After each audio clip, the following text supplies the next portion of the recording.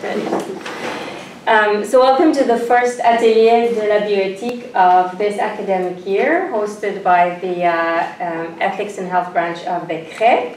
And we have the pleasure of hosting today Silke Schicktanz. And she's a full professor at the Department of Medical Ethics and History of Medicine at the University Medical Center Göttingen. She has a very long bio, so I will let you say a few words about yourself, but I just want to say that she held various research positions. She was an adjunct professor at San Francisco State University.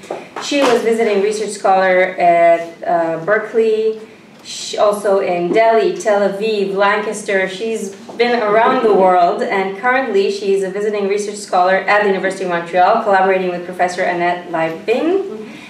She also recently published a book about surrogacy in the international context, so we may have you back again to talk about that. Okay. But today she will be talking about patient representation. So, yeah. Great. Thank you very much for having me here. It's really a great pleasure.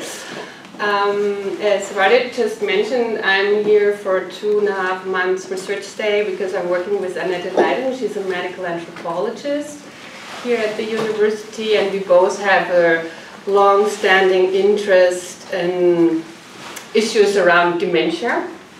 And today I won't talk so much about dementia, but dementia patients or patients with dementia and the way how they are represented in a couple of health policy issues was kind of an initiative and a driving research question that also brought me to the topic today I want to talk about.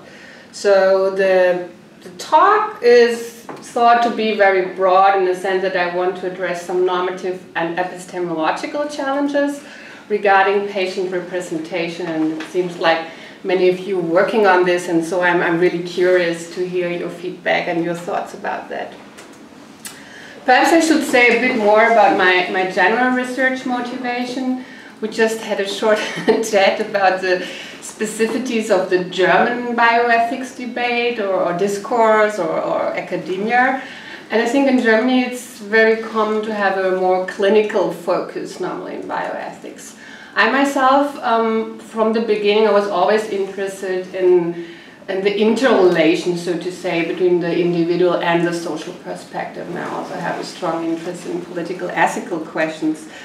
And also, during my early postdoc, I met so many social scientists and medical anthropologists. I was immediately drawn into the fact that also cultural attitudes, which are often more hidden or explicitly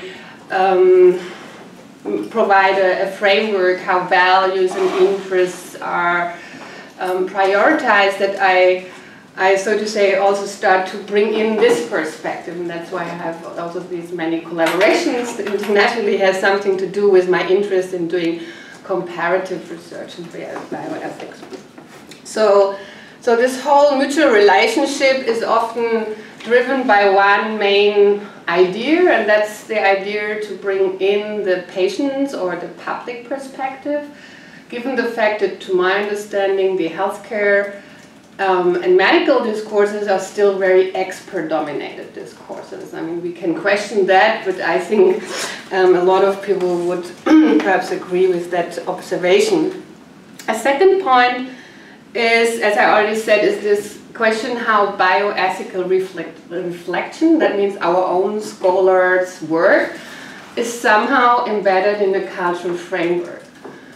Being a German, having worked in the US, in India, in the UK, in Israel, I can tell you it's really impressive to see how our own mindset, so to say, is framed by cultural values. We, at least in the beginning, often don't question, and those of you who have perhaps immigrated to Canada know this very well too. So today I will want to focus on two questions which some are of course informed by these research motivations, and the first is an idea that I'm not so much interested in patients as individuals, but also how they act as a collective. And in general I'm interested in the idea of what collectivity means in ethics. And the second point is then the question of representation. Representation is, from a political ethical perspective, a core principle. I mean, that's all about how modern democracies and politics work about. So the question of who can represent whom and on behalf of what kind of justification, I think, is a very crucial one. And so what I want to do today is, so that's a bit my agenda. First I want to give you a kind of background assumption, which will be more theoretical, why I think what is tricky about collective representation, but why it's also very important to think about it. Then I want to to point a bit on the challenge of particular patient groups like dementia or autism or everything that's, so to say, related with mental health issues, and bring in very few insights from an empirical study I conducted with Israeli colleagues, where we did interviews with patient organizations in Germany and Israel, with patients or organizations who represent dementia and or autism. And I will then end with a few implications, hopefully, that are sufficiently for a nice discussion we can have afterwards. Okay, I think the first question is perhaps why patient representation as all is very important. And there are a couple of documents, and if we think about patient representation, what do we have in mind, or at least what do I have in mind? I can think of a lot of concrete opportunities, and whether they are part of new research projects. I think there's this whole idea of having what some would call PPI, like patient-public participation and involvement, or public engagement, so that they're part of research projects. They can be part of research review boards, for example. In the UK, the NIH often has a kind of mandatory request of having patients be involved in assessing new technologies. And for example, in Germany, that was quite a revolution, I would say. Since almost 10 years, patient representatives are also part of the most important, I would say, most important board in Germany that decides what is, so to say, in the basket, what is paid publicly by public health insurances and not. They have no voting rights in these committees. They have so-called, how do you say, advice rights. But still, it was kind of a revolution to have patients on this board, and before there were only doctors and representatives of health insurance companies or systems. I'm not sure how it's in Canada. The quick dirty search I did, I found that there is this Patient Safety Institute, for example, who seems to be very strong behind the idea of PPI, but I'm not sure whether they see it as mandatory or whether it's more informal, and perhaps you know more and can inform me about that. So I think it's quite unquestionable, and also the European funding agencies, for example, do put a lot of effort in stressing the fact that nowadays you should have patient representatives on your research project, for example.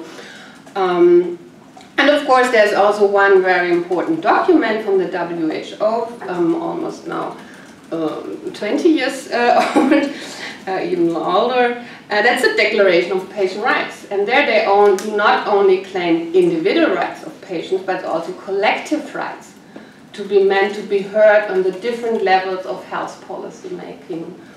And if we look back, what happened since the mid-90s until today, I think we can still observe that in many countries this representation of patient collective rights is often rather informal. It's not very structured, and it's often not a legal requirement within health politics. So, an ethicist, I would say, I think there are quite strong claims behind this idea, and we need first to understand why it's not put into practice, but we also still need to understand and perhaps convince more people why it would be worth to work on these collective rights. So the question of justification seems to be very crucial here.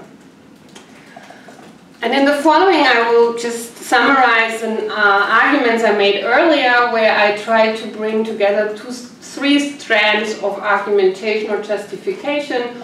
which in particular, so to say, argue why it's important to have patient represented in a very general justification. So the first idea is what was brought forward by a couple of medical sociologists, feminist epistemologists, and that's the whole idea that patients have a particular experience, whether it's embodied experience or situated knowledge, if we use a term from Donna Haraway, which is very particular and which we, so to say, need to recognize that it cannot be easily brought in by somebody else.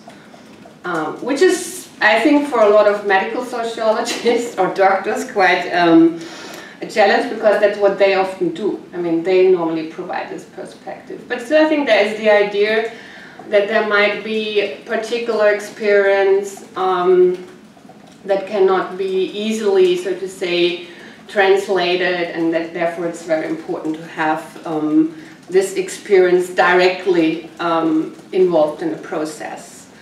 In Germany we have a term Betroffenheit, it's being affected. I just saw there was, even here in Montreal, a dance performance which called Betroffenheit, because it's a really interesting term, and it has a lot to say about the idea of being affected, in the sense that, but being affected, and I think the English meaning mainly means that there is an intersubjective relationship between a negative state of affair and the person, but it also means, in the German pronunciation, it means also that we have a kind of empathy with what happened to somebody. So it has a kind of a double meaning, and I think this is a kind of point I'd like to make, that we also realize that that this is quite a particular experience people have. For example, having experienced a particular illness, and therefore we show particular empathy to give them their own voice. And as I said, I think it's normally embodied experience which is lacking professionals. However, I do not claim that's totally impossible, so to say, to be knowledge that cannot be brought in by others. However, there's a second argument, and that the second argument that comes in is based on, I think, two insights. The first is that patients are not only individuals, but they do act, I think at least since the 70s, since we have a social health movement, they do act also as a social group. And for them, it's a very important experience to be part of a collective. And they create also collective social identities. I mean, think about, Stephen Epstein's work about HIV and the AIDS activists, for example, and how this has really tremendously changed the way how HIV is now treated, and also what is with quite controversial ways, but still I think it's a very important point. The second argument is that their contribution of these collectives has to be understood under a particular categorization, that these groups are often socially marginalized. And I'm referring here to the work of Melissa Williams, Canadian too. I really appreciate her early work on the voice, trust and memory, and the quest of political representation. And I think what she writes there, which is mainly about women's rights and also rights of African American people, for example, I think a lot of things can be transferred to patients too, because patients also, I think this is not a group, a social identity you choose voluntarily. And it's socially also normally has a negative meaning, and it's a social group which is normally stigmatized, or at least in some ways excluded. So for these groups, as Williams make a good point, it's very important to be represented by themselves and not by others. And that's where trust, for example, comes in. That they trust more their own people than they would trust somebody else. And I think a lot of feminists do know what I mean. And the third argument that comes from the work of Miranda Fricker, a British philosopher who I think very smartly connected these debates about social epistemology and the way how debates are structured and how power relations form our understanding of what is accepted or credible knowledge and what not. So for Fricke, there are many discourses, and I think the science discourse is, to my understanding, a very good example, or the health discourse. There exists so-called, or the epistemic injustice, and this means that for some presenters get automatically less credibility what they say because there exist social stereotypes. So historically, we can say when women made a point, it wasn't, at least hopefully in the past, seen as less credible because they are so emotional, for example, and so you don't know whether you can really trust them or whether the testimony they gave is really trustable. Or think of Lee Harper's story about the, what's the mockingbird? Yeah, Kill the Mockingbird. The story about whether, for example, a small boy with black African American background can be seen as a trustful witness in a court. So this is the whole idea. And I think with patients, for example, a very common social stereotype when patient representatives talk on meetings is, okay, whatever they say, you know, it's just paid by the pharma industry. I think that's a very common stereotype I heard. And that might be true for some patient organizations, that they are on the pay list. But it's definitely not true for all patient organizations. So if you want to make this critical point, I think you have to do your proper search before you, so to say, apply it. And it's not a general justification, or that they are too emotional about their illness and so on and so on. And the third argument comes from political ethical theories. I'm personally perhaps have a particular favor on these, is like coming from traditions of discourse ethics and deliberative ethics. And I mean, but still as a liberal traditions in the phase of John Stuart Mill, they would always say the best thing, what we can do in decision making is that those who make the decision and those who have to take the result of the decision should be the same person. So the whole idea that somebody else make a decision for you, I mean, that's normally criticized as a problematic form of heteronormative. Heteronormative. Okay, you know what I mean. So the whole idea thing we would find in modern liberal political ethics is the idea that self-determination is better than being determined by somebody else. So that's a very simple argument, and you would find it along of different ethical theories. However, I mean, it can be said, okay, what are the limits to self-representation? It can be capacity. Here we come to the question whether patients have always the capacity. Or another critique is that they are very partial. And I think that's a Habermasian argument, or what all the other deliberative ethicists always are concerned about. If people are really interested in a real discourse, that would be kind of the condition, and that they are able to transcend, so to say, their own view and would be willing to listen to the better argument. Political philosophers like Jane Mansfield, for example, have pointed out still it's as such not problematic to bring in your own self-interests, for example, in a political discourse. That's what our interest groups are about. And in this sense, it's more pragmatic criticism of the super ideal of Habermasian discourse, perhaps, and to see how real politics are working. I mean, real politics always works that we have self-interest, whether it's by this group or another, that are brought in, and the question is then how the procedure is organized and whether it allows for a fair weighing of different arguments. Okay, that was this point. So all three together, I would say, bring a very, or provide a very strong argument or justification to consider representation of patients very seriously. So that's the ethical presumption. Now the critical question is how to do this representation, because it's obvious clear that not everybody can always share in all discourses, so who's a good representative? And in political philosophy there exist two models of, ideal models, so to say, of representation. The one goes even back to John Stuart Mill, and that's the so-called delegate model of representation.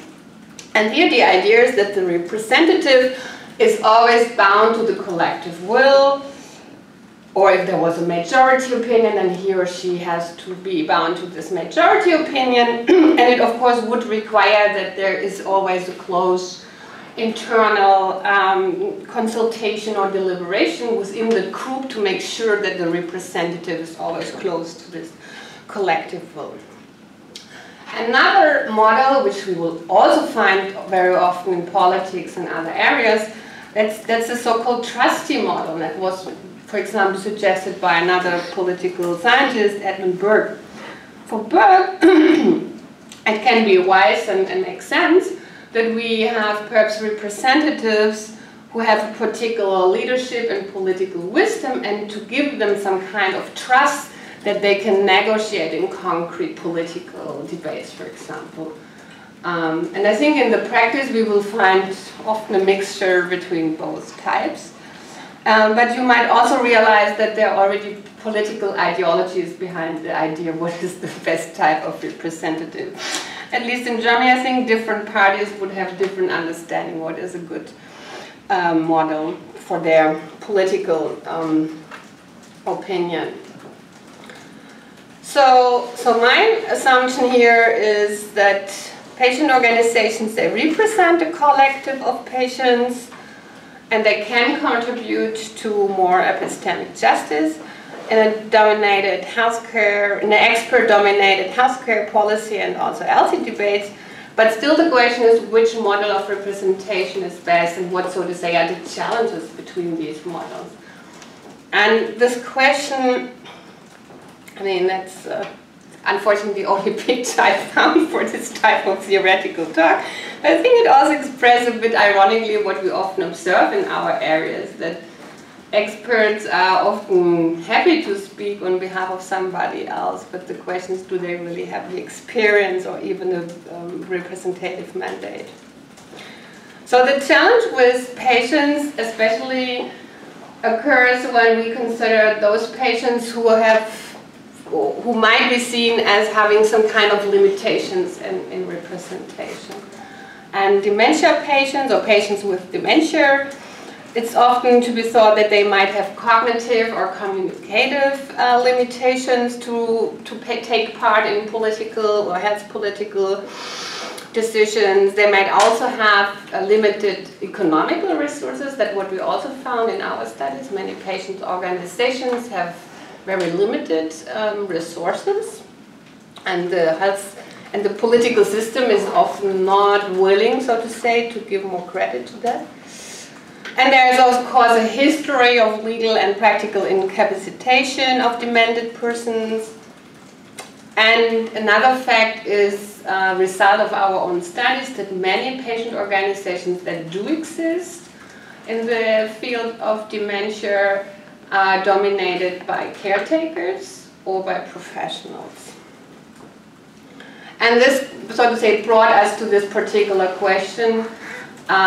Is it automatically a problem that these patient organizations, for example, are dominated by caretakers? Can they still be seen as a collective representative? And overall, so to say, this raises the question, is self-representation always the better form of good representation? And this brings me to a third question that can perhaps also discuss. In the vision of a lot of new technologies, who counts as a patient? Because we are also on shifting margins in a lot of areas, having more and more biomarkers, having more and more genetic testing, so it's another problem. Who is a patient, and what, so to say, constitutes somebody to be classified as that?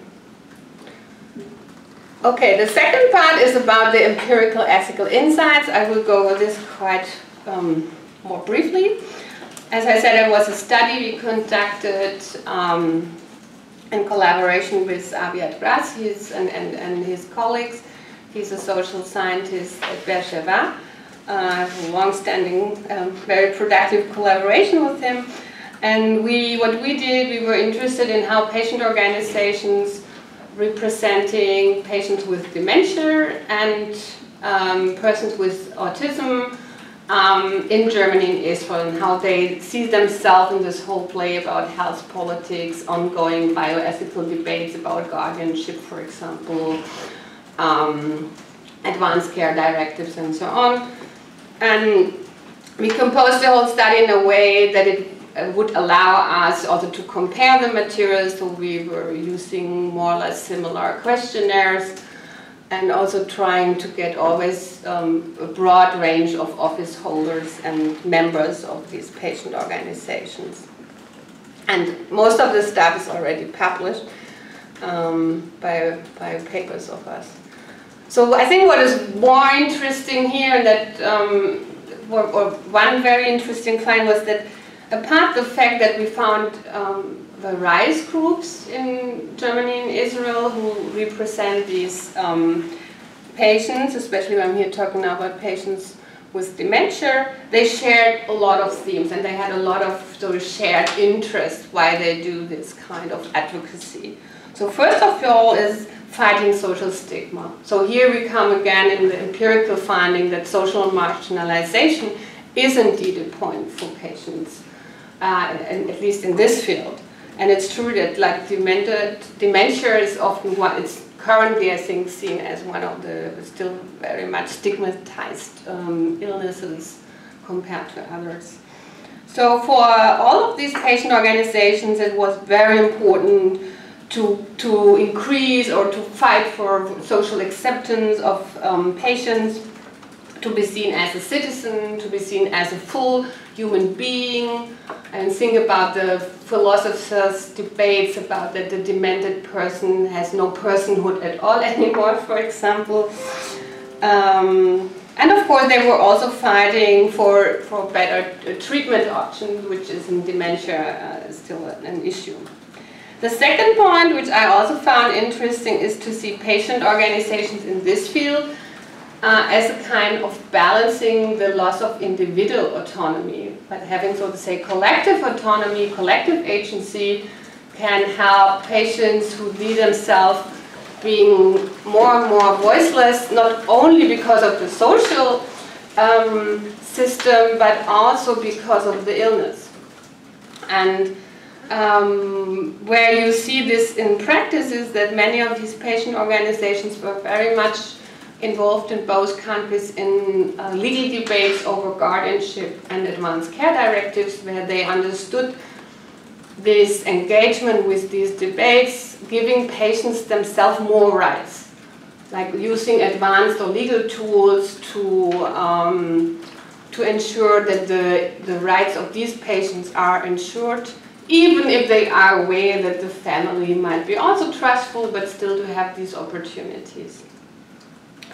The third point was that for all patient organizations working in this field, it was unquestionable that if we talk about this illness, it's not only about the individual patient, it always also addresses the whole family.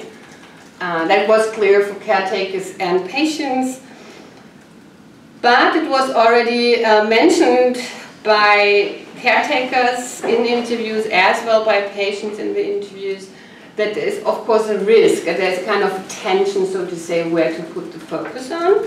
But at least we found it, how to say, a step forward that there was an increasing self-awareness about this tension in these patient organizations. And what they also share, all share these patient organizations, is a biomedical model of dementia. I'm stressing this because this is very different to what we found in the interviews when we talked about patient organizations who want to represent persons with autism.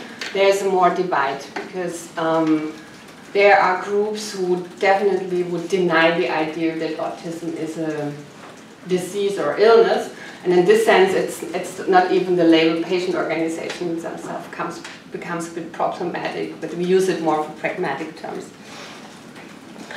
Okay, and then what is perhaps also interesting is what we observed in Germany is that there's a new trend, and that's a trend we would find also in a few other European countries. We did not find it in Israel, that there is now a split. There's a split within the landscape of patient organizations, those who claim that they represent patients with dementia themselves.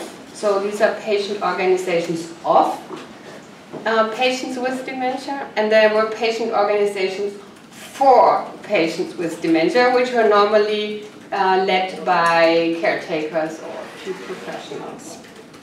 And so we also found differences in the way where they put their gender and how they act. So this often for split. For example, with regard to the public awareness of dementia, so what would be their agenda? For the patient organizations, it's often more important to present have the holistic approach, which means to integrate the medical and the social. While the off-patient organization we interviewed, they stressed that for them, I think the main aim is whether it's by technological means or whatever, to stress or to increase the agency and independency of the individual patient.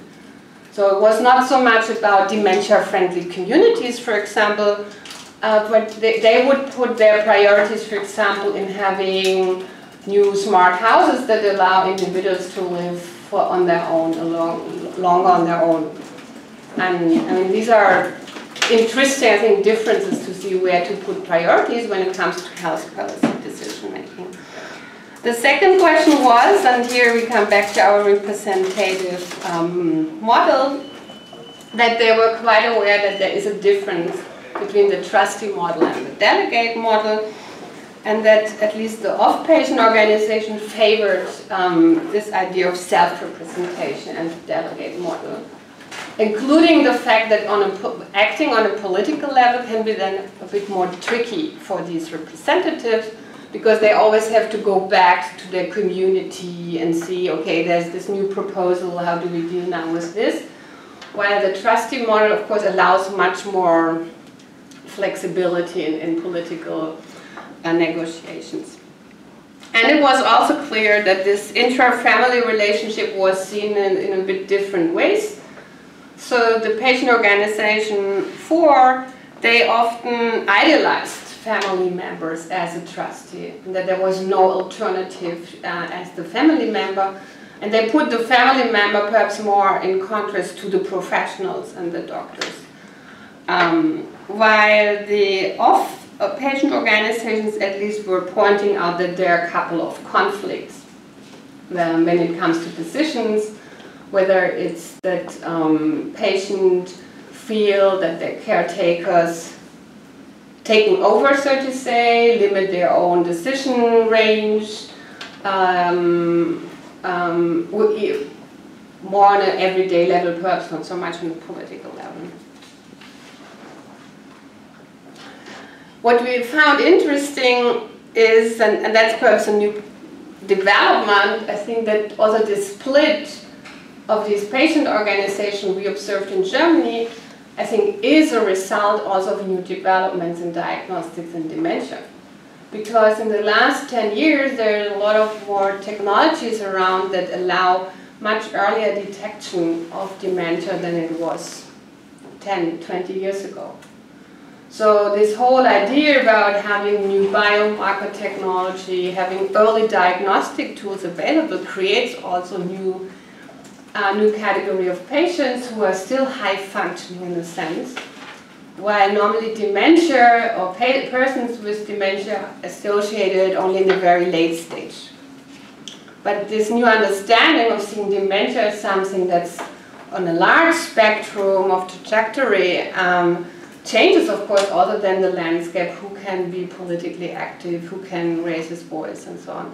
And that's, I think, a finding that might be also interesting for other areas, where we think that there is the blurring line between patients who are symptomatic and asymptomatic, but then the question is, so to say, what is their capacity to brought in the discourse are much better, but on the other hand, you can question, are they already in this, do they already, so to say, have this particular embodied experience we are so much interested in? So again, it's a tension, I guess, we observe here. So this brings me to the end of the talk, where I thought, so where do I see more questions raising or ethical issues that might be also interesting? No slide for that. I think the first is that in bioethics and also political ethical theories about patient representations, we have to be aware that we often have particular normative assumptions associated with disease and illness, like regarding the capacity, competencies, experience patients have. And I think this needs always empirical validation. So I think we have to go back, so to say, to the patient organizations as well to perhaps medical sociological or medical anthropological literature to really understand what is currently at stake with these patients. A second point, I thought, because you also meant that you are also working with patient organizations, I think that these different types of representation might also challenge our own research practice. I mean, I'm addressing here myself because we collaborate with patient organizations in a couple of research projects. Who do we, so to say, really approach as patients? And how do we select these representatives? And that there are already ethical pre-assumptions where the conflict is or what are the moral issues at stake. And as the analysis of the case of patients with dementia showed, there are a lot of also ethical issues arising on the conflict line between the caretakers and the patients. That regards questions of, I think many cases, I think caretakers are wonderful and they do a great job, don't get me wrong.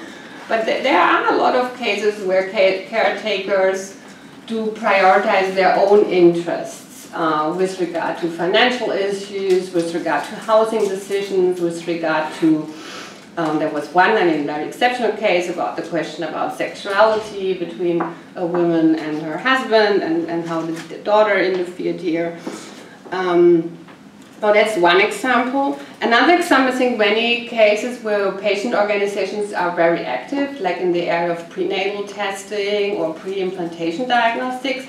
I mean, there is this kind of tension between the interest of the parents and the children. And I think that's a really interesting question, is who do we cooperate then in these research projects if we want to be perhaps ethically balanced. It might be not always possible, so to say, to bring in the children's perspective, but at least we should be aware that some patient organizations already or shape, so to say, the ways, what type of access, what kind of experience we do have access, for example. And as I already said, I think this observation, it's more like a STS assumption I have here. It's an observation, but I think it's very important for bias to realize that there is a kind of co-production of new modern technologies in diagnostics, and the idea who is a patient and how we classify patients. And that's, I think, a quite tricky system we cannot really escape, but I think we also have to be critical towards the fact that more and more people are now classified as patients or patients in wait or patients at risk. But what does this mean for the quest of patient representation and PPI? I think in practice we try now, we draw the own conclusion for our research project that we try in the new projects. For example, when we collaborate with, on topics of dementia, we normally only collaborate with one patient organization in Germany.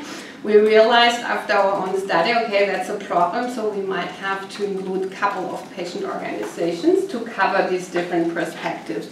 So the idea is not to criticize patients' organizations as such or to reject the idea, but rather to ensure pluralism in these type of representative practices.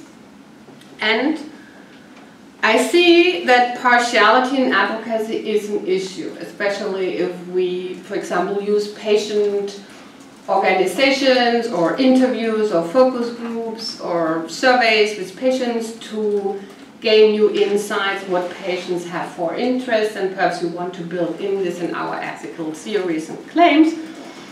So I think the partiality of these patient organizations is something we cannot really circumvent. I think it's, so to say, built in the system. I think, and the only way how we can deal with it is to have a more deliberative understanding of how to deal with these perspectives. If we just aggregate perspective as I think simplistic understanding of utilitarian interest aggregation might assume just we do a survey, and if 70% think this is important, we just go for that, so to say. I think then we of course have a serious problem with partiality, but if we rather understand it as something that is natural to the idea of interest, but then we allow a process that's open for deliberation and critical reflection of our arguments, I think it's not really a problem. Okay, so here I end. This is literature I mentioned. I like to mention my colleagues Aviad, Nitzan and Karin, you already met. And I'm also grateful for the funding for this particular project and also the funding of the German Research Council who made it possible that I'm now here. Thank you for your attention.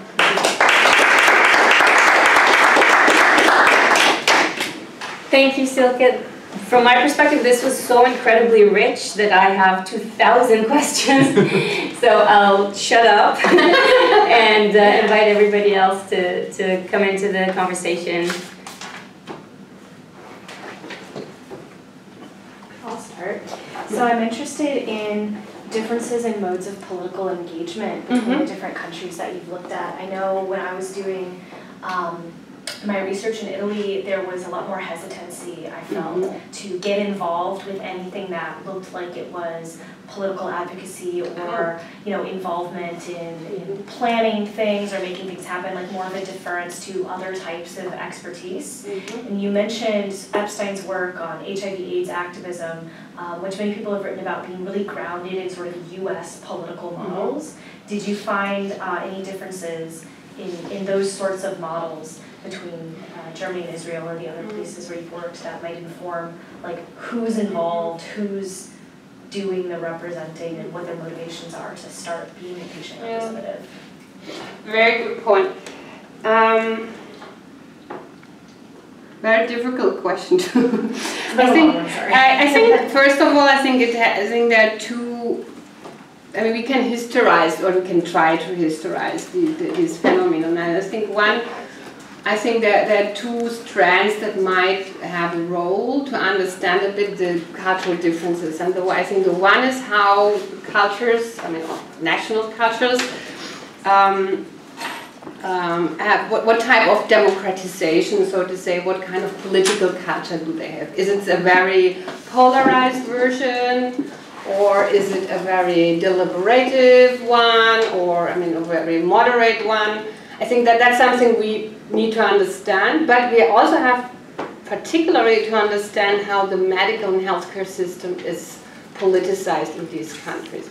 And what I can say is I think what Israel and Germany share, for example, is even if there are a lot of differences in the way how I think political culture works, is that they have both a health policy which is from the beginning very expert dominated. So, but who is an expert? That differs, for example. In the Israeli system, we found our impression is, I mean, it's very difficult to generalize it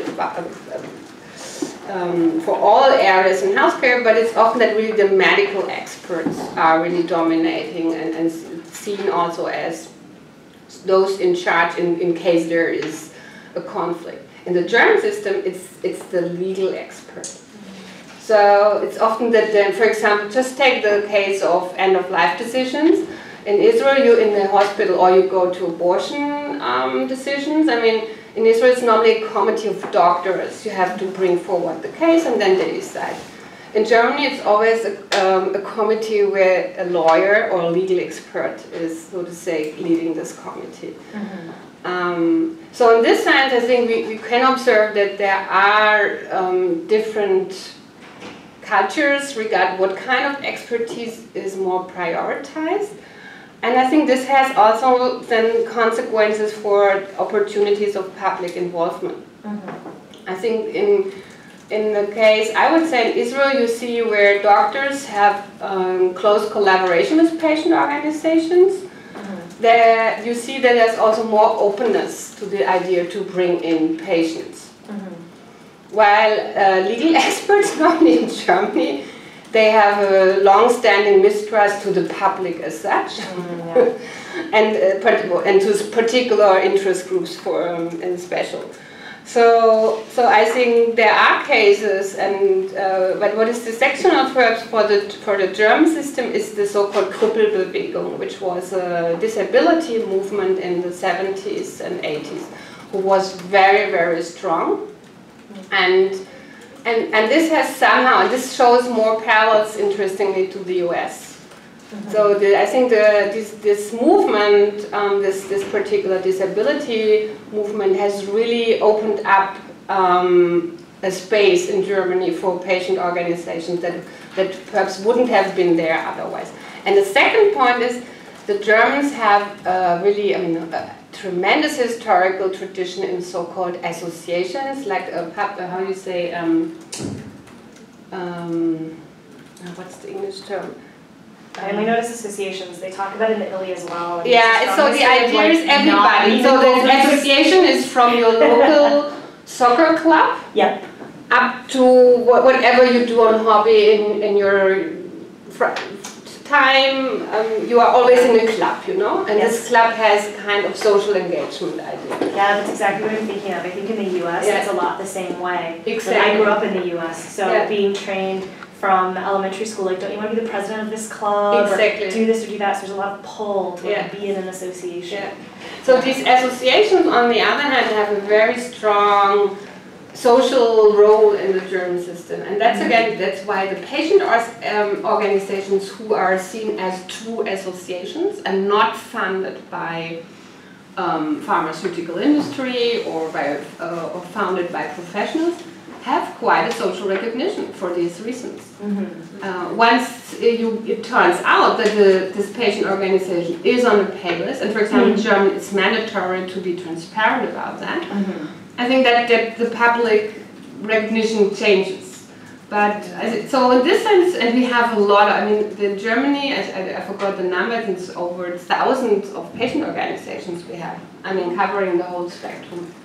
So, and also the social security, or social security system requires that a small portion, it's not a lot of money, but they get money from the public health insurance funds. The organizations do? The organizations. If they, so to say, ensure that it's only like a public association and so on. And so I think in this sense, this all plays a role, whether there is a social recognition of this type of association, and it's true that the doctors might be still a bit hesitant, but I know, for example, a couple of legal experts who are in favor of patient participation.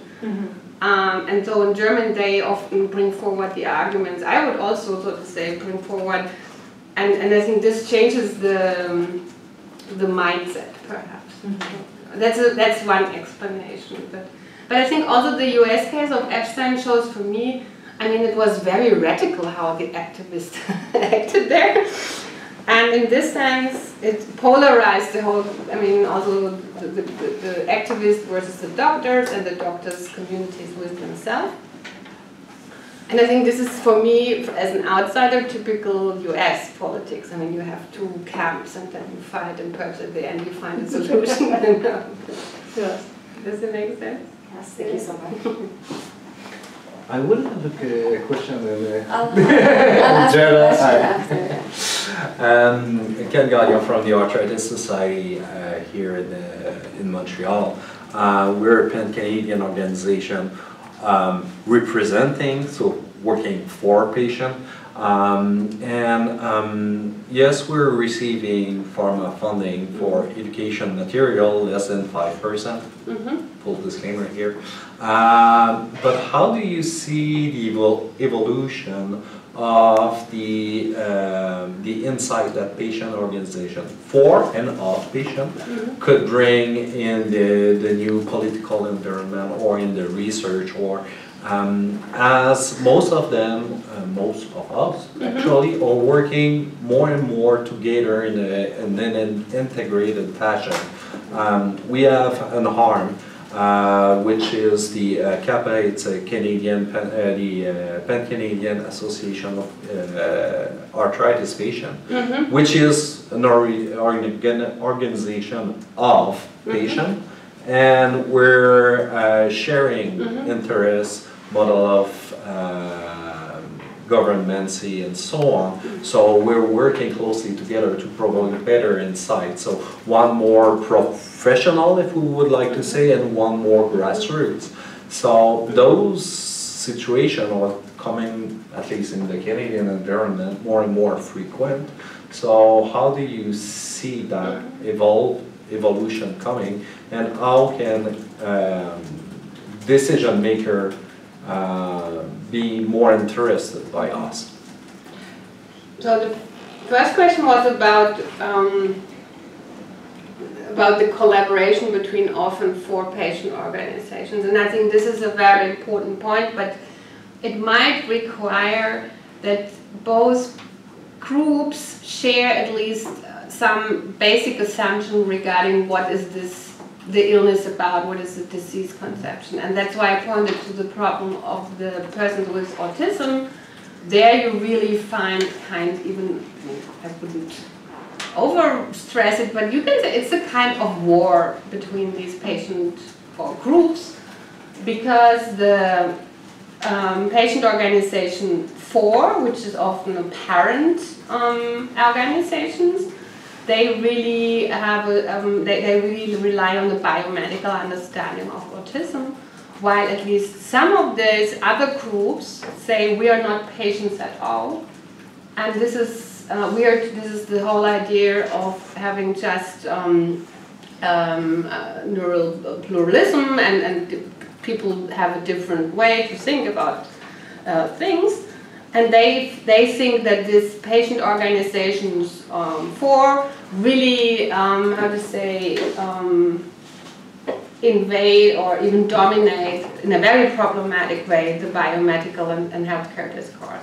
So here I think I wouldn't see a collaboration at all, and which is a challenge, but I think it's very important to understand that both perspectives have something to do with a very very difficult, at least, conception of a disease like autism, which is in itself, I think, a very broad spectrum.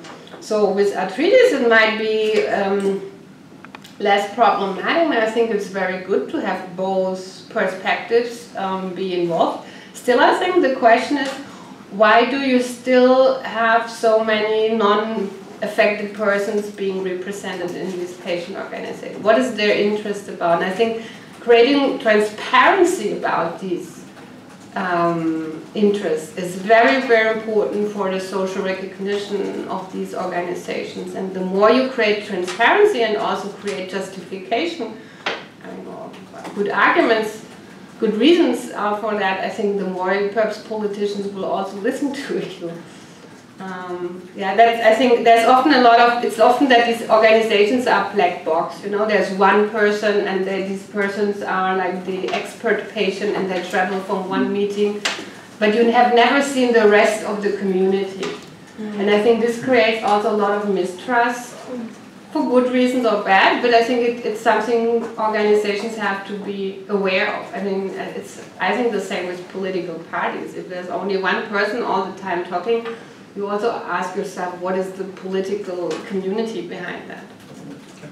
So I would avoid an authoritarian style. So following up on Ken's question, I represent the Breast Cancer Foundation here in Quebec. And it's a very interesting talk. We're starting the patient advocacy program at the foundation. It's relatively new on learning. So I'm just trying, first question, the identity of my foundation. Is it for or off? Because we have a community of patients. We work with them. We meet with them regularly. But at the same time, it's led by professionals. Like, I'm a professional, I'm not a patient. The president is a professional as well.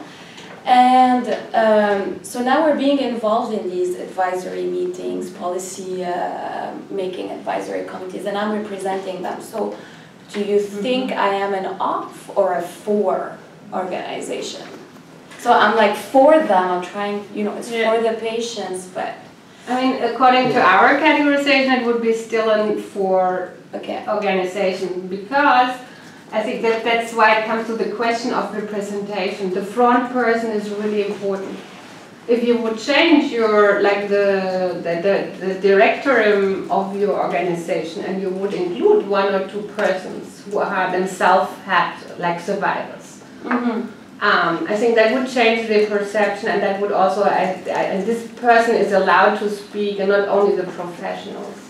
I think that's the point, is that when professionals speak, I mean, they still pay into the hegemony of the expert discourse. Okay. And the question is also, of course, the second point is what type of, I didn't dig into that, but we were also interested what type of democratic structures do these organizations have? Do you have internal consultations?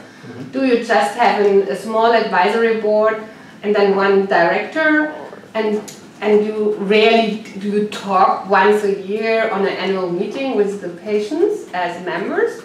Or is the idea that you have regular consultation groups and... Our board are all, has to be touched by breast cancer. So either they were patients, survivors, or the husbands of women who passed away from breast cancer. So yeah, it's kind of an interesting, exactly. My second question is, do you, so these two models, the off and the for, and what was the most successful in actually making a change and policy change in the government? Is it like the off or the for? Oh, that's a big question. Just spontaneously, I would say, I mean, think about the disability movement. I think it's the off. I mean, I think the off, I mean, show what has changed in the last 20 years regarding legal rights, regarding with perspective to disability rights. I think that was more convincing to have people being themselves disabled and going on the streets and raising their own voice and having parents talking and showing their children. So I think that's still a successful model, I would say. Or the HIV activists, I think this was also good. And I mean, this constituted a particular group. I mean, these were young, highly educated men. So they were already privileged, so to say. That was a criticism, of course. People would say this is not a role model for all kind of patient organizations.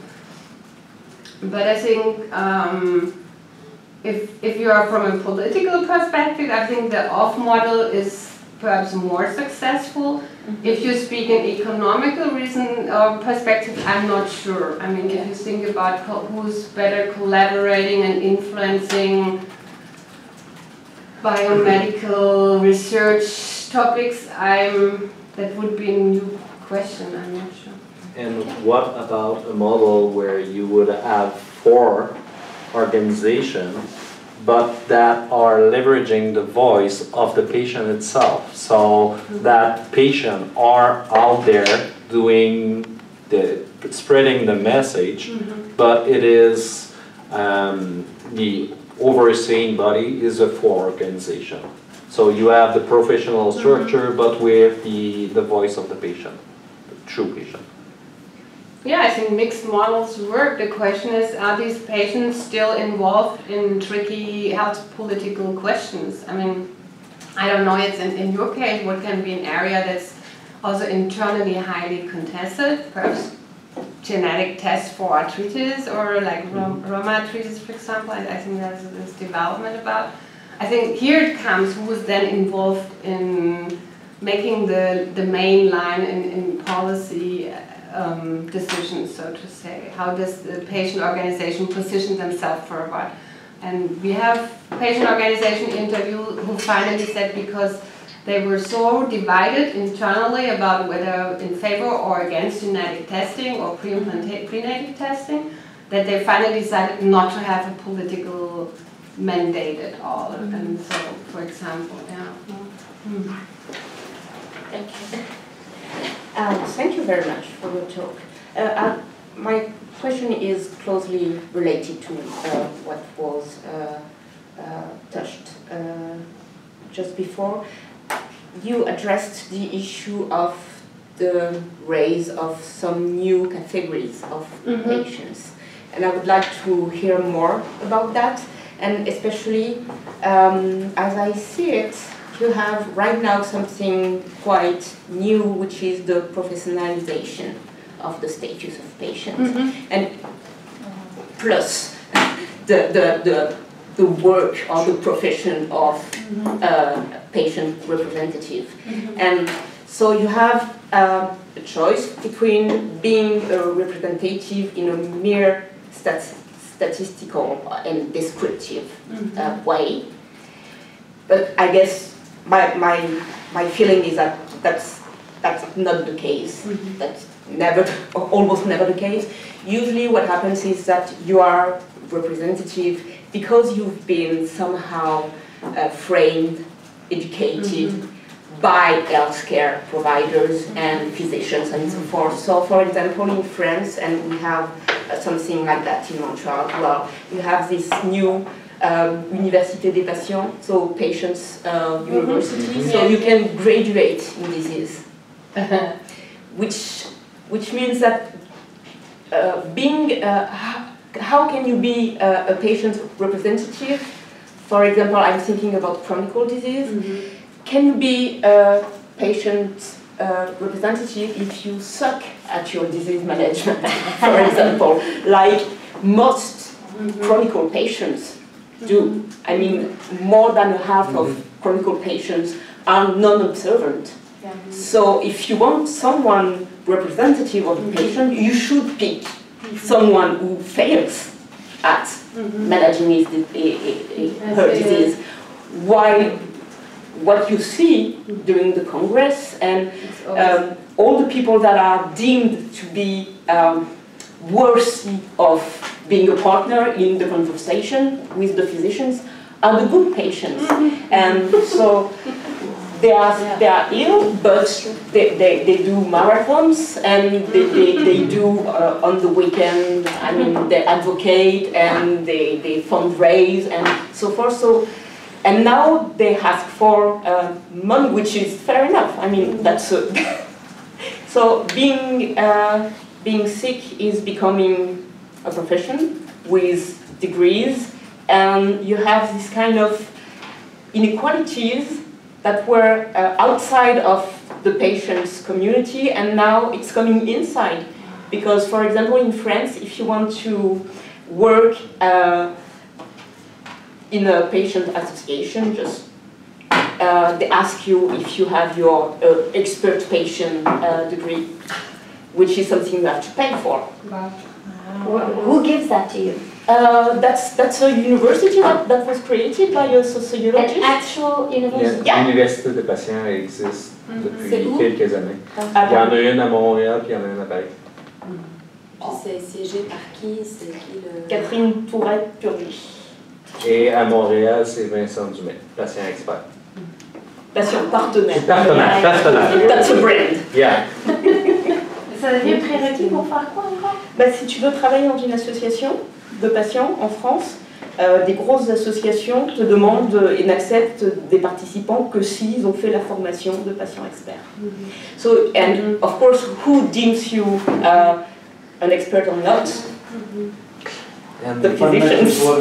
That's a tricky question that I always share with and confront when I'm speaking with Vincent Domaine about but your patient that you are asking to be on panels or people or expert themselves, how can they voice the voice of the lay audience? So that's why I think there is a place for both in representation, as the expert can fully help the medical team to better address the disease and to educate them on, but you also need patient organization to represent an holistic view of, yes, but the average person will have a literacy of a 5th grader, so you must address them in that kind of way, because otherwise they won't understand anything. But I think what you raise is a really interesting development. I think we also have to ask what is behind that idea that patients have to be expert and professionalized, and what is the whole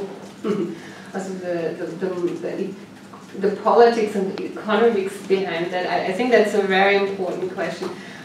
To my analysis, I think the problem with this professionalization is that it still shows that there is an idea that only patients can, so to say, raise their voice in an expert-dominated system or professional-dominated system if they are also professional. So it tells us first, I think, something about the existing asymmetries. And I think one question about how you can deal with asymmetries is that you try to raise the one level or you lower the other level. So overall, I think the general attempt that patients, if they have the interest and opportunities to professionalize themselves, I wouldn't say it's ethically or morally problematic as such. But what I share is perhaps a kind of concern is the idea that it provides us, again, not the true, whatever the truth is, but the real perspective of the patient. Because the question is, what happens during this professionalization?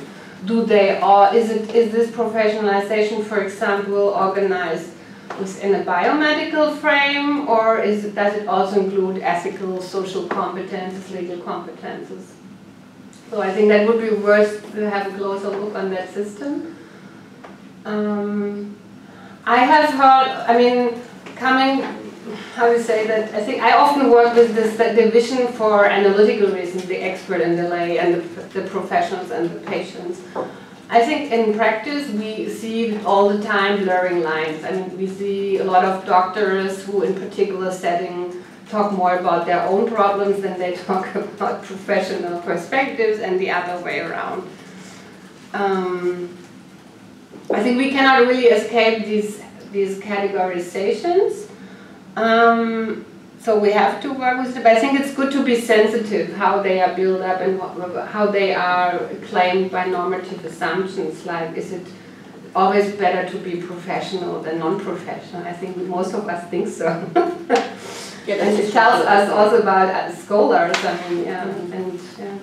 May I just had a follow-up on concerning the issue of epistemic injustices committed against patients. I think that you are, of course, perfectly right in the idea that most of these epistemic injustices consist in considering patients are less credible than what they are. But as I see it, especially with this category of professional / partner / expert patient and so forth, is another epistemic injustice that consists in considering that since you're ill, you know, what doesn't kill you makes you stronger. So, as a matter of fact, the mere fact that you are ill and that you have an experience with living with a disease is supposed to be a source of wisdom. You have a kind of philosophical spirit.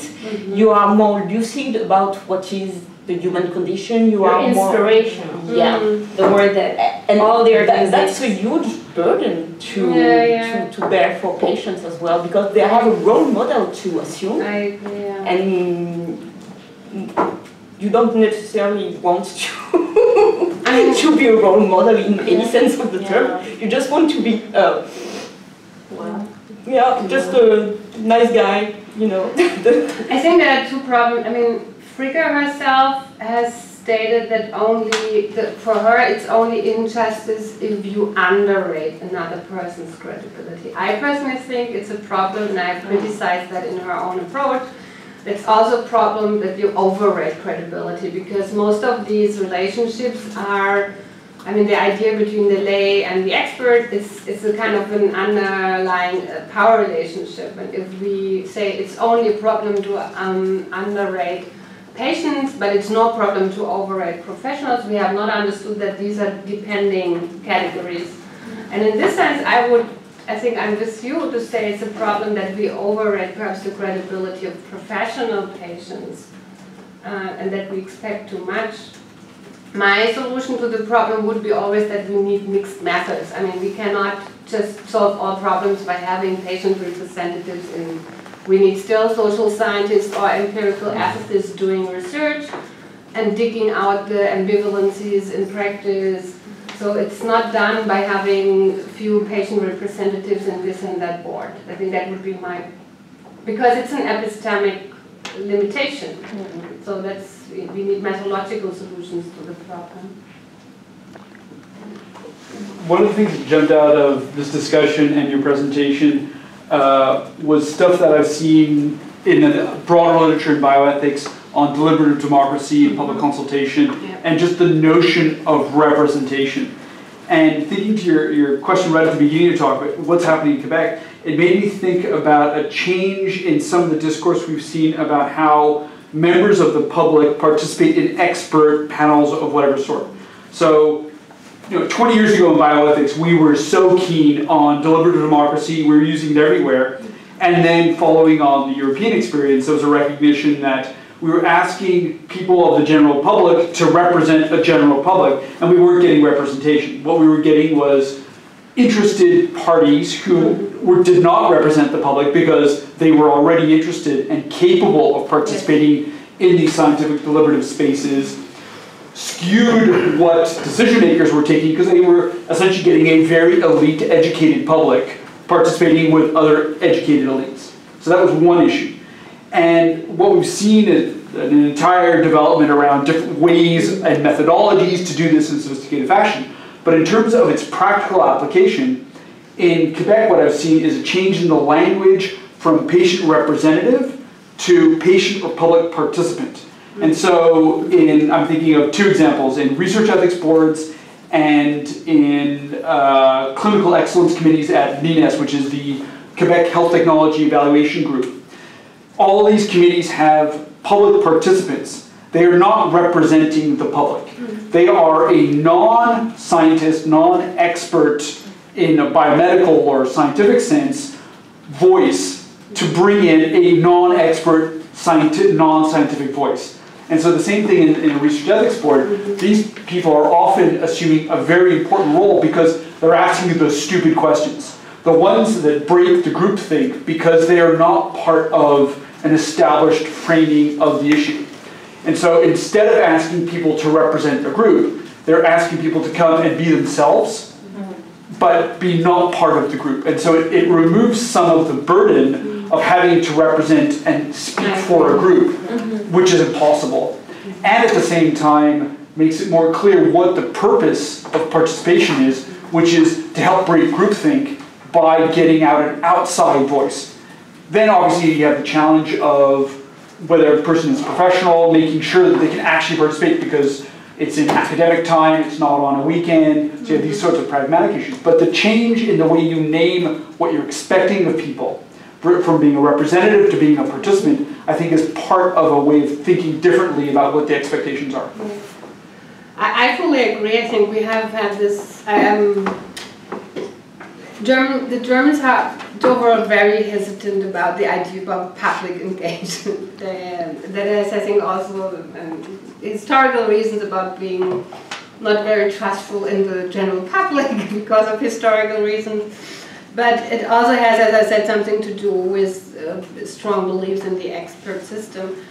And we, in the few like consensus conferences, I mean, I was one, leading one on genetic testing. We never talked about public representation because it always was the idea it's just a limited number of people and it's more about qualitative contributions and not about representative in a statistical sense, for example, or so on. The problem with the term participation, I think what we also now observe is a new way of how this term can be invaded by very simplistic understanding of what participation means. I mean, coming from participatory political ethics, we have quite high standards what participation can mean. But now we observe that the whole rhetorics in the new data banks, the P4 medicine, participation is now reduced of just, please give us your blood and cells. And I think that's another interesting counter movement, I think, by, of course, downplaying, but it's often framed in the still political rhetorics of political participation. But if you have a closer look, you see it's all about, okay, it's nice to have you on board to give your data. And this data can be biomedical data, this can be, of course, also your opinion, but then there's no, how to say, social responsibility to really listen what you say. And I think that's a bit the downside of playing down the question of representation and participation, because it plays down the responsibility of those who are having this privilege on sitting on these panels. It's still a privilege. And second, it also, how to say, it doesn't, so to say, force them to inform themselves. So what does other people think about? Perhaps there is this highly aroused teacher and he loves to be on these panels. And we don't know whether he really did his homework by talking to other people, for example. So I see it as, again, it's very ambivalent, I guess, what's going on there. Yeah. I see that as the question of tokenism. Like you see this in autism ethics all the time. It's the same people, like you said, they go to every meeting, and maybe they have like a really strong but idiosyncratic opinion. Yeah. We do have a few. Anybody else? We have a few more minutes, and I would love to hear more thoughts on the notion of collective rights. So I was historicizing this in my head, and I want you to put on your bioethicist hat for a second. Okay. And I was thinking, when we think about the history, or bioethics as a social movement, it was all about listening to the patient, right? It was, we had paternalism, and now we have patient autonomy. So all we did for this world was to put patients' voices at the center, but as individuals and only about their own healthcare. And everything that we're talking about today seems like the next obvious stage in the evolution of bioethics, the emancipation, that now patients are not just recognized as self-determination for themselves, but as a group and their political representation, etc. So philosophically, what are the challenges with seeing patients as a group? So for example, when we want to include patients' representation or participation in prenatal context, we're told, okay, ask pregnant women. But a woman's only pregnant for like 9 months, then she's no longer pregnant. Is she always a representative because she was once pregnant? Does she have to be like a year out? Well, who is in the group? And that includes the issue of being a patient in the making, being at risk, or being a survivor. So this notion of collective identity for patients is so extremely challenging conceptually that I don't even know where to start when I think about it. More general, I think I have to say, or perhaps to add, is that the whole idea about collective rights as such is quite contested for a couple of reasons. And that has something to do with the analytical and individualistic tradition in bioethics. I think for most political scientists or political philosophers, I mean, collective rights are more or less unquestionable, important for politics. But I think bioethics has, because of its analytical tradition and its very individualistic tradition, never saw always, I mean, it's so to say, the ideal was to see the patient as individual. And to, so to say, I think that historically, I think that has got a lot of good reasons to put a strong focus on the individual. But on the other hand, as a couple of authors have pointed out, I think this has somehow a bit stretched the problem too far, in a sense, to neglect the social embedding, for example, of patients, first of all. So the idea is, first of all, to have this collectivity can be more general mean to be more sensitive to the social embedding, including, for example, when we think about problems, not only about the patient themselves, but also to see the family perspective. And when it comes to reproductive medical decisions, I think it's always interesting. I mean, there are feminist arguments in favor of singling out the women's interests. But there can be also very good normative arguments to include the potential child's perspective, like what is about the partner's perspective, and so on and so on. And this all would, so to say, already open up a bag of collectivity. So perhaps reproduction is one of the most pro-social activities we can think of. And I think ethicists have failed, so to say, to see this collective dimension for a long time. I think it's changing, but I think it was hard. And then the second point is patients as a group is in particular, as you just revealed, very challenging, but I think historically we were always working with patients, or we thought about patients who are chronic ill.